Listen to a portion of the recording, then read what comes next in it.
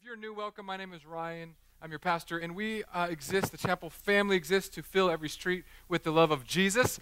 As we press into God, we do so by going through books of the Bible because we believe it is God's eternal word. And today we are in Psalm 118. So if you have a Bible, you can flip there. If you have a fake Bible, you can tap there. And that is where we are going to be camping out this morning, Psalm 118. And this is a psalm about God's love. This is a psalm about God as our refuge and how we can enter in to him as our refuge. So if you're a type of person today who is under stress or has anxiety or fear or struggles with depression, today is the day for you. Or if you're the type of person here and you try to manage life all on your own and you constantly find yourself weary and tired, today's message is for you. We are going to pray and then we're going to jump into it.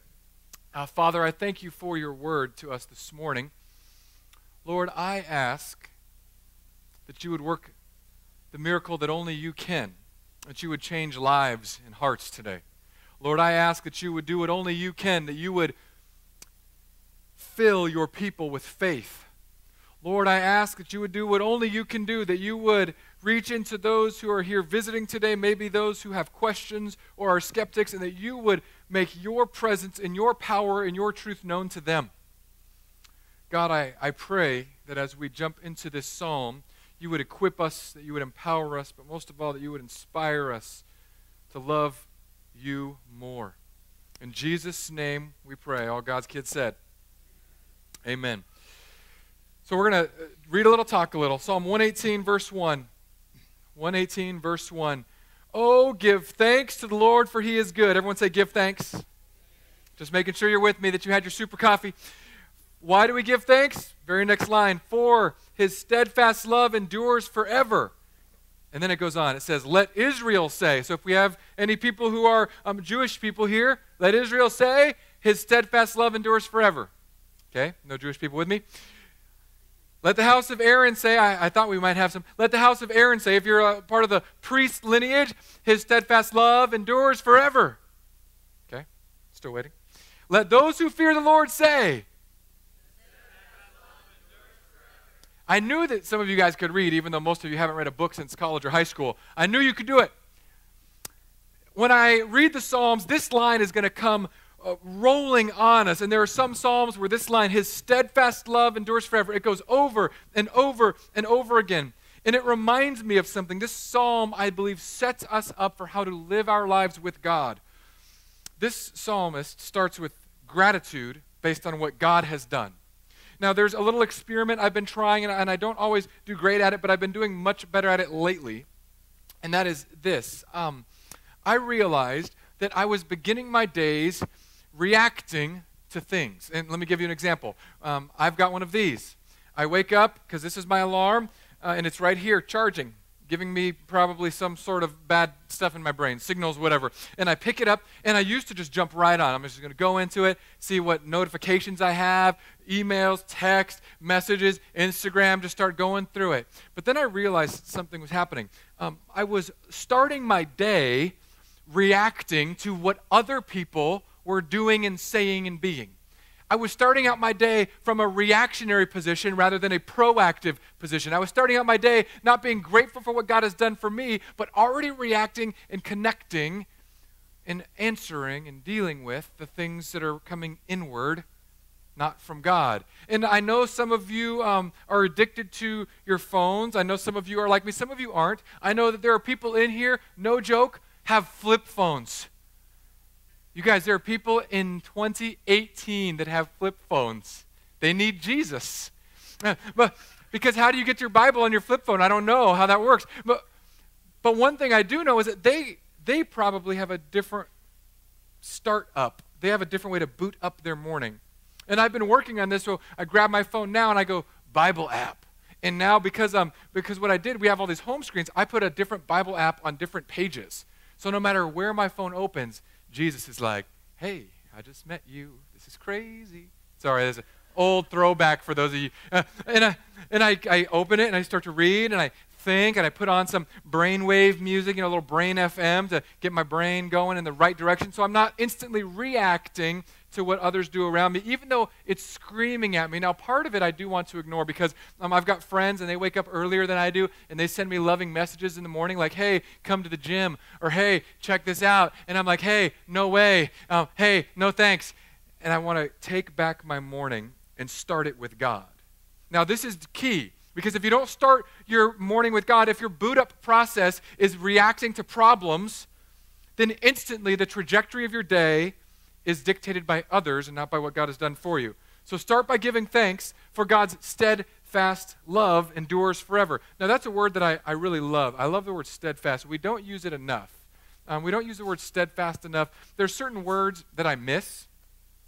Certain words that I'm trying to keep. Like, for example, the words from the 80s, I'm trying to keep those around. Like, that's why you hear me say rad a lot. I'm not going to let rad die. You guys might all let it die, but when it comes back around, because look at all these kids nowadays. Like, I just saw a teenager talking to her, I didn't meet her, talking to her in the lobby today. She's wearing a vintage MTV jacket, like a legit from the 80s, 90s jacket. And they call it vintage from the 90s. Let that simmer in. Vintage 90s jacket. And I thought, wow, it's all going to come back around. Now, I'm hoping that Bible language will come back around because steadfast love endures forever. I think we should bring steadfast back into our daily vocabulary. I think we should bring it in with our kids, just raise them up to be steadfast human beings. But then you have to ask, like, what does that even mean? If I quiz you, I'm not going to call anyone out, but if I said, would you define steadfast for me without Googling it on your flip phone? Would you be able to? Would you be able to say steadfast? Is it steady and quick? Is it steady like as the beating drum? Like what is the combination of that word? It's the constant flowing and going. It is always coming at you. God's love is a one-way love. God's love collides with you, crashing down from heaven upon you, and thankfully, thank God, it has nothing to do with you. He's not waiting for you to become a better version of yourself to pour out his love. He says, I am going to dump my love on these people so that they can be loved in a way they've never been loved before. Start your day out with that. Start your day out not being reactive to the things coming on around you, but proactively seeking after God and making him your true north every morning. Because the very next verse it hits us. Out of my distress. Okay, I just need to know who I'm dealing with here in this service. Who here has been stressed out in the last 24 hours? Like stressed out, okay? Who here has been stressed out in the last 3 days, 72 hours? Okay, who here has not been stressed all week? 7 days, no stress, just peaceful. You come home, your kids give you foot rubs. Your kid gives you a foot rub, Gary? That's Jesse's dad, and he should be having a good week because he surprised Jesse, our children's director, flew in. Jesse had no idea. It was an amazing thing. So if you're not having a good week, something is desperately wrong. It's like coming off of a cruise and saying, I had a terrible time, but you should only say that if you're on that cruise with that one flu thing. Now, we all have stress. Now, and this psalmist is giving us a recipe to get out of our stress, to find a refuge from our stress. And I want you to notice what he says. Out of my distress, I called on the Lord, and the Lord answered me and set me free. Stress is a pendulum for us. And I haven't figured this out yet. I think it's human nature. We try to be self-reliant, self-contained. We don't want to tell other people our problems. But here's how it starts. Here is good. And here is extreme stress, otherwise known as distress, like massive stress. What happens is this. Our life is good, and something starts to happen that makes us stressed out. This is the stress pendulum, and it's swinging. And what we do is we call out to something that is not God first until it gets really serious. So let's say, had a long day at work, tons of emails. Your inbox still has got like 1,072 emails that are unopened, and you got to get to those, hypothetically asking for a friend. And you get there, and you get home and you think, I'm just so stressed out. Something that you may say that I say is like, I just need to unwind. Some of you just said it didn't even let me finish because you're like, I got to unwind. You're so wound up. I need to unwind. So what do? We turn on our favorite show and we watch it for 45 minutes to an hour and a half to season 1, 2, and 3. We call this binging. We're all familiar with it. It's a pastime. Used to be binging on Ben & Jerry's. Now it's binging on Netflix. Literally, we binge on virtual media now. But all we're doing when we binge is we're calling out to Netflix O Lord Netflix, will thouest save me from the hell that is my day? And you pause, stress, and you turn to the God of Netflixion. And you pray to that Lord. And maybe you bring in the demigods of Budlision, of Redwinion. And you turn to these things to try to pause your stress. The psalmist knows. This psalmist starts out his day with the God focus. God, you've given me so much. I'm going to have this attitude of gratitude all day today because you love me. And if you love me, nothing goes wrong. And when stress comes in, I'm going to call out to you. I'm not going to call to Netflix. I'm not going to call on other people. I'm going to call to you because I need you, because I know you are the only one that can do something about this stress. And the interesting thing about stress and distress is that it traps us. And we all know this. That's why it says, out of my distress I called the Lord, and the Lord answered me and set me free. Stress is a cycle that can trap you over and over again. That's why the Bible refers to this as freedom, because stress is like you're the fly and you go in the spider's web. And it's tangled up, and the more you move, the more you get tangled in the web. And some of you are in that mode of life right now. The anxiety is overbearing and crushing. The financial weight, the relationship weight, whatever's going on in your life, some of you have so much stress, it's affecting your physiology, it's affecting your body. And some of us are calling out to these other things to find freedom. But we're calling out to the wrong thing. You can't call out to these other things that have no power to get you out of the spider web. All they're doing is injecting you with the same poison that a spider would so that you are still and in a coma. The only one who can free you from the web of distress is God. So call out to God and he will set you free. And here's what it says in verse 6. The Lord is on my side. I will not fear. There's a New Testament version of this. Perfect love casts out all fear. What can a man do to me? The Lord is on my side as my helper. Man, that's a big helper. I would love to walk in the reality that God is my helper every day. If we knew and understood how much God is for us, it would change the way we walk around our house. It would change the way we walk into meetings. It would change the way we walk into coffee shops. If we knew God was for us, it would change the boldness that we have. Too many of us live in fear of what others think, because we forget that God is on our side and he is our helper. The Lord is on my side as my helper. I shall look in triumph on those who hate me. Now, this is good because you start your day with gratitude, looking at God's love. And then when you have distress, don't call out to other things, call out to God. And I know that it's habitual. We do it. Light stress, we call out to friends. Medium stress, we call out to winding down and to wind down and to relax. And then when we get to the end of our rope is when we usually call out to God. My hope as a pastor is that we as a family, we learn to call out to God in the very beginning. Don't call out to God when your kid is leaving the house and moving out at 17 or 18 because they don't like you. Don't call out on God when you're at the end of your financial rope. Don't call out to God when your marriage is hanging by a thread. Call out to God when one little strand of your marriage thread breaks and there's still a strong rope. Because God can repair that much easier than he can when there's something at the end. Because at the end, you've let sin in. You've let divisiveness in. You've let hatred in. And God can do anything. He can work the miracle. But wouldn't it be nicer if we gave it to God in the beginning of our problems instead of waiting till things got to level 10? So here we go, though. Because now we're talking about getting out of this stress, and here's where we get out of stress. Here's the safe place. Verse 8. It is better to take refuge in the Lord than to trust in man.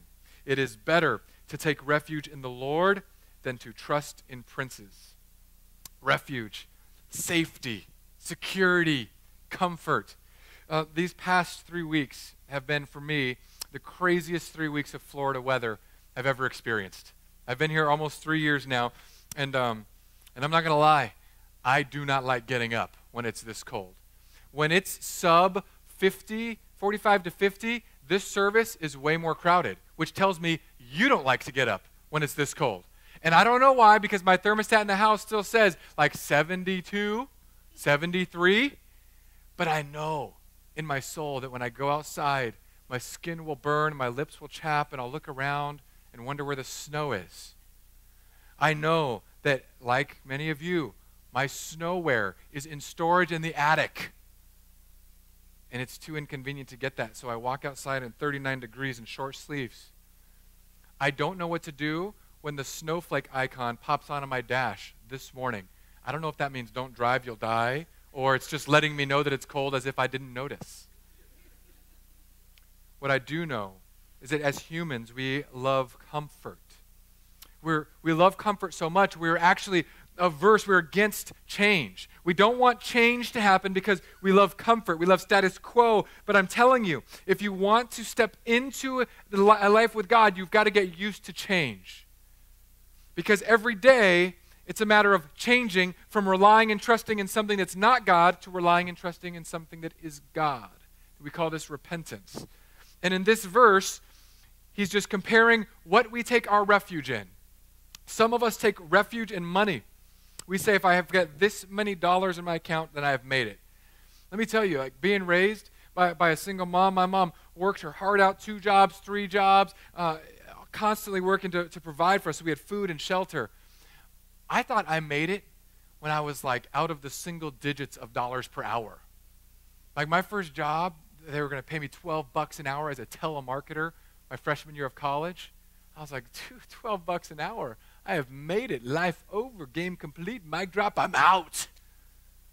And then when I got a salary, I was like, wait. So you're going to pay me whether or not I'm here? I like this salary. And I kept, the next thing, and then what is it for me? What is it for you? Some of you may think, if I just have a little bit more, let me tell you this, like all of the studies are like, it's somewhere around 75 to 79, depending on what you're reading nowadays. But those are supposed to be the happiest people. You make that much a year, you're like super pumped, happy on life. You make more than that, you start to get more stress. You make less than that, you're always stressed about money. But we always want more. I think it's because we're looking to money to be our refuge. We're looking to security of finances, of property, of your portfolio to keep you safe. The thing you take refuge in is what matters most, not just the fact that you take refuge.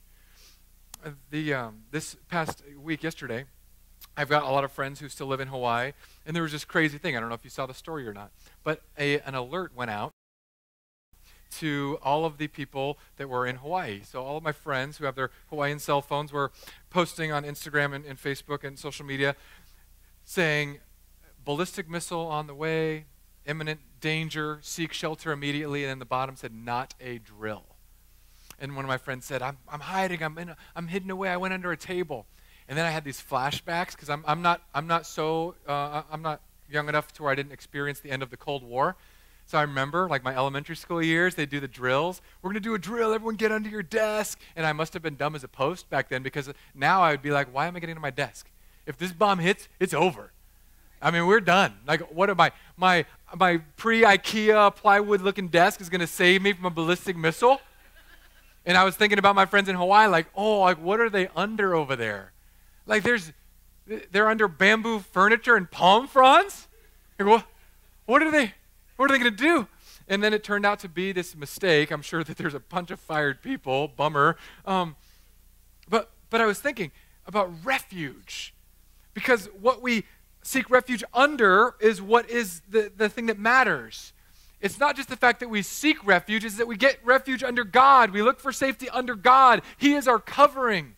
It's not a matter of just saying, yeah, I think this might keep me safe or that might keep me safe. And I love the words that this psalmist uses. Take refuge in the Lord. Don't trust in man. That means don't trust in the things that we can create or accumulate to save you and keep you safe. Trust in the Lord. And then he goes to the next part. Take refuge in the Lord. Don't trust in princes. Now, to modernize this, don't trust in your government. Don't trust in your presidents. Don't trust in your Congress to be your refuge. They cannot do for you what only God can. And I think as we have more and more access to the leaders and the governors and the kings and the presidents of our world, we'll understand that they don't know as much as we wish they would know. And they can't keep us as safe as we wish they could. You may have noticed that Christianity has somewhat bundled up with politics. And I've gone to great painstaking efforts to unbundle Christianity with politics because of verses like this. It is so easy to look to someone and say, they will save me. They will make this okay. They will get this done for me. If that were the case, then don't you think Jesus would have gone to the powerful instead of the poor? Don't you think he would have gone to the steps of Rome instead of the shores of Galilee and Nazareth, this backwoods fishing village? Jesus didn't go to the kings. He went to the crowds of the broken. Seek refuge in God. Don't trust in princes. Sometimes when I'm just looking at the way people attach their lives to something other than God, they attach their lives to money or to their property or to their success or to politics, I just think, man, it's like this. In Irma, I did these ridiculous videos. When Irma was going on, it was my first hurricane that was coming toward me. And I went out and I was like being a newscaster on Facebook. And I don't know why, there was a couple moments where I did this Australian accent. It was ridiculous, okay? But I was all pumped. I was like, and we're here reporting, blah, blah, blah. And my California friends are watching, and I was like, this is the greatest. Look at our pond. It's filling up, crikey, you know. And as I was doing that, there's stuff flying around. My wife is like, what are you doing? Get inside. My mother-in-law's laughing. She's doing a live video of me as I'm live videoing myself. It's ridiculous, this whole scene. And granted, it was an actual hurricane. Now, just to be fair, my rank of fear of natural disasters is tornadoes top, and we have tsunamis, hurricanes, and earthquakes. That's probably my ranking of scariest. So I wasn't super worried about it, and I want to be with Jesus, so I'm good out there. But then I thought, man, as I saw the news, some people did some knuckleheaded things out there. And I thought, people are seeking safety in things that aren't going to keep them safe. They're going in these flimsy little boxes. And then I thought, wouldn't it be funny if I did this safety video where I said, you want to seek shelter from a hurricane? Get in a cardboard box. And then for an earthquake, you want to be safe during an earthquake? You should go outside under power lines. You just go on and on about the ridiculousness of it. Because no one would do these things, but we do them in our lives every single day. We go out and we run to something else to be our refuge. We trust in something else. None of you would trust in an empty refrigerator box to keep you safe in a hurricane, but we do this with our lives every day. We trust our lives into money's hands or a career or a boss or our family or our children or political leaders. Don't do it. Seek refuge in God. Now, how do we seek refuge in God? We're going to jump down to verse 18. This is how we do it. Open to me the gates of righteousness that I may enter through them and give thanks to the Lord. This is the gate of the Lord. The righteous shall enter through it. I thank you that you have answered me and have become my salvation. So how do we get into this refuge? We enter through the gate. If you're a Bible nerd, it should be triggering something. Jesus is the gate. We enter through him. When we enter through Jesus, the gate, into God's refuge, we are covered with Jesus' likeness. Something that I was thinking about in regards to how can I explain this, being covered with Jesus' likeness. My daughter loves two things in life, maybe three. She loves food, kids YouTube, and I think she loves us, our family. I think she loves our family. But I know for sure she loves kids YouTube and food. Now my daughter, as she's looking at YouTube, she'll find something she likes on this kid's YouTube, and she'll say, Daddy, can we do this? Because she knows that I give her things that her mother won't. For example, when she comes home from school each day, she always wants snacks and food. Right after dinner, right after lunch, she'll say, Daddy, can I have a snack? Can I have a treat? And if Amy's around, I can't give her treats. But if Amy's not around, I can give her lots of treats. And I give her treats because I'm trying to purchase her love for future occasions, okay? So she'll come home from school and say, Daddy, is Mommy home? And I'll say, no, Mommy's out right now with a friend. Oh, can I have a treat? Sure, what do you want, sweetie? Ice cream. I'll get you ice cream. Give her some ice cream. Is that all? Oh, Daddy, can I have Oreos? I'm like, yeah, I'll put one Oreo in your ice cream. Daddy, how about free Oreos? You can't say no to her. She's adorable. So I'm like, okay, you can have 3 Oreos, but you have to promise me, Savannah, 2 things. 1, you don't tell your brothers. 2, you definitely don't tell your mother. Okay, Daddy. Okay. She eats the ice cream afterwards. She just looks at me with these eyes of love. Daddy, I love you. And the rest of the day, it's just all Daddy. She'll come up and say, Daddy, do you want to cuddle? I'm like, oh, this is why I give you ice cream, girl. Let's cuddle. And we'll cuddle. And then she will go to bed at night. She'll look at me, Daddy, I love you so much. And then she'll say, thank you for my treat. And I say, you're welcome, don't tell your mother. Amy always knows because like there's a trail of ice cream drops from the table where Savannah sits to the sink. I'm really bad at the hiding thing. But when she enters in and I bless her, I give her what she wants. God won't always give you what you want, but he'll give you what's best for you. So that's where my analogy really breaks apart. But God gives you what's best for you. God wants to bring you in to give you joy that's not a temporary joy, but an everlasting joy. And to enter into his refuge leads to my next Savannah-ism. And that is this. Right now, her thing is that she wants a chocolate fountain. Now, remember we said, when you enter into the refuge, you enter through Jesus. He is the gate.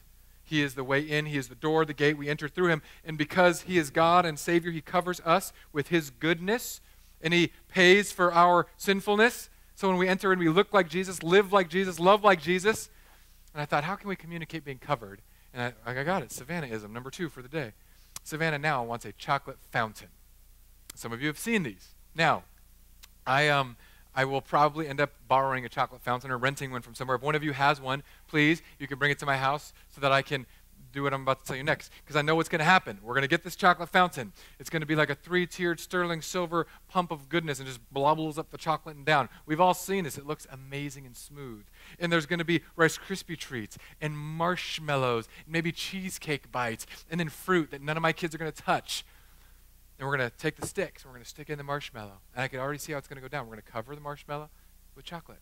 And say, And then we're going to keep going. And then all of a sudden, we're going to run out of the sticks because the Fondue 70s called and took all their sticks back. And then I can picture in my head, Savannah is going to run out of what she likes. There's only going to be apple slices and cheesecake bites left, and she doesn't try cheesecake because she's scared of crust. So she's going to look around and say, where's my marshmallows and my Oreos? I can't dip anything. And Savannah's going to look up with eyes of hope into that chocolate fountain. And she's going to go like this. I could just feel it in my bones.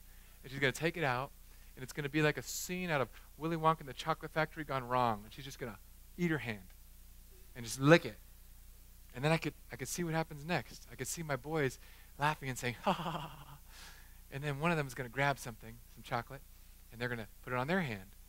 And then I can also see what happens next because my wife is pregnant, and during pregnancy, she gets a sort of delusional, like she's on some kind of happy drug. It's amazing.